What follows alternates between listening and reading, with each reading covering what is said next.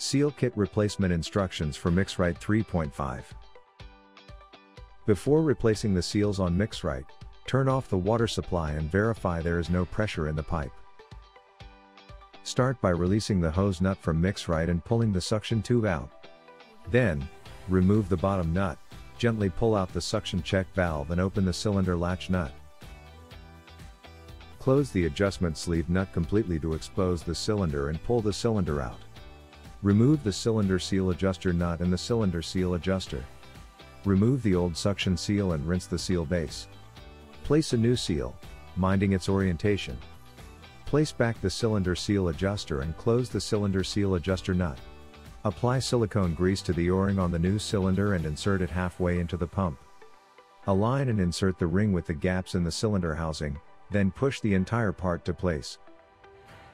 Open the adjustment sleeve nut and place back the cylinder latch nut. Apply silicone grease to the check valve O-ring and insert it back to place. Place back the bottom nut and reattach the suction tube. In case the suction tube is old or dirty, it is advised to replace it with a new one. Disassemble MixRite by removing the top cover and pulling out the engine unit. To remove the piston, first verify the engine rod is pressed up, then, using pliers, give the piston adjuster a quarter turn clockwise and pull out the piston. Do not touch the piston itself with the pliers. To remove the engine's top seal, gently pull out the seal using long nose pliers. Place a new seal onto top of the engine, minding its orientation.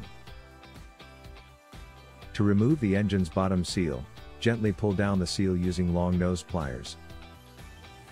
Place a new seal onto bottom of the engine, minding its orientation. Apply silicone grease to the two new seals. Reassemble MixRite by inserting back the piston and giving it a quarter turn counterclockwise to lock in place. Insert the piston through the center of the spider, verify the O-ring is set in place correctly and close the top cover. Remember to activate the pump and set the dosage to maximum.